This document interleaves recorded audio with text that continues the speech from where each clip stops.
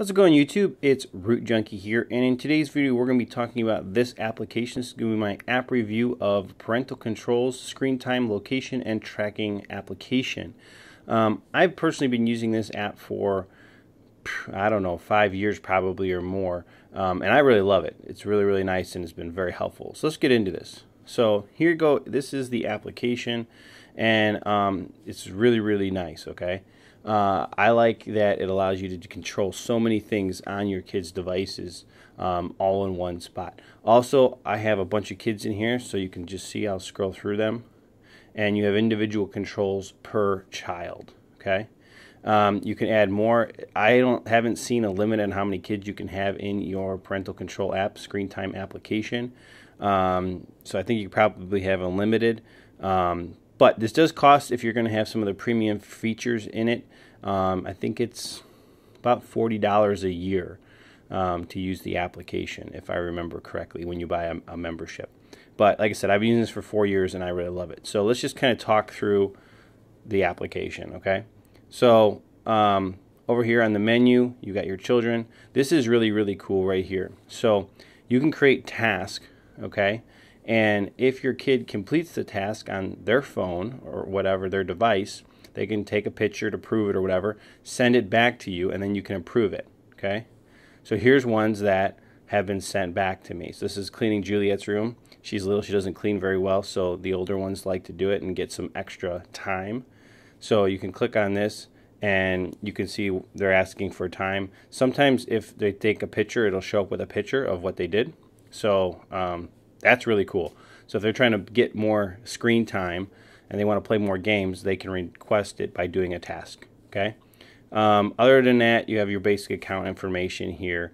There is a GPS tracking built into this if you want to do that. I think that's another $10 a year if you want to use that option as well. Okay, so let's go back to the kids and let's just walk you through one of the kids and how I've got this set up. So the first thing is you can point out, you can see what they're currently doing. If they're doing it, it'll show up right here, or it'll show you the time when they did and some scheduling things. The next one here, right here, is their daily limit. Okay, so if you click on this one, you can set how long you want them to have to do things Monday through Friday, and then on the weekends. Okay, and you can turn on these restrictions, and then you can choose per app what's limited. So I've currently got Chrome limited. Now this kid is pretty, she's 13, so I don't limit very much on her. Pinterest is limited. Some Samsung things. Sometimes I limit stuff just because I don't want them to use the application. Like this one, Tuesdays is just unnecessary. YouTube's limited, and Zedge. So it's not a lot. Most of the stuff is unlimited here on her daily totals for this. She doesn't like playing video games very much. She's more of like, YouTube and stuff like that. Okay? So then you can also set limits by day. So for example, on Sundays, I limit a lot of things on Sundays that I just like, hey, we're not going to do these things on Sunday. We're going to spend time together. And so there's different things that are limited on that day specifically. Okay, so you can do that. You also have a bedtime blocker. So this also limits things based on time of day. So, which is really cool. And it's all per app, as you guys can see when you go through here. You also have app blocking, so you can set it up so that auto-restrict new apps. So if they go to the App Store and they install a new application, it automatically blocks it until they get it approved by me. Okay? So that's pretty sweet. Actually like that option a lot. So then we're going to look at some other things. So you got GPS location. Their device model number right there. She's got an N960U, which is a Samsung Note 10, I think, or 9.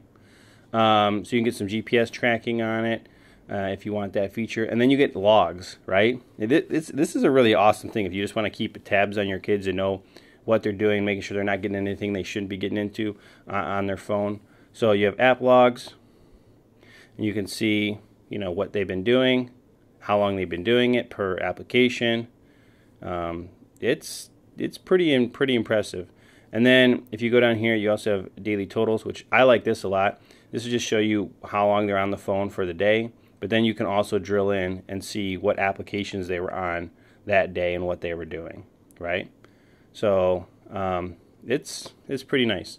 You also have web history if you want to see what websites they've been going on to, and YouTube stuff shows up in here also. Most of this is YouTube, and you can see what's going on there. And then if you want to add social networks and things like that, I think that also is an extra cost. I don't really do that because my kids don't really have social media besides YouTube. So, but there you go. That's basically the setup of it. You can do web filtering. Again, it's an extra cost. Everything kind of builds up when it comes to more features. But to me, the GPS tracking and the just monitoring and limiting my kids' usage on their mobile device is really awesome. So this does work on Android. These are all Android devices here.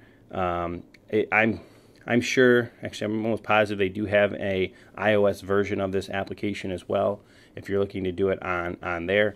But the Android version works great, and like I said, I've been doing it for at least 4 or 5 years now, and I love this thing. So very easy to manage. You get notifications if you want for what kids, what they're doing and what's happening on their devices.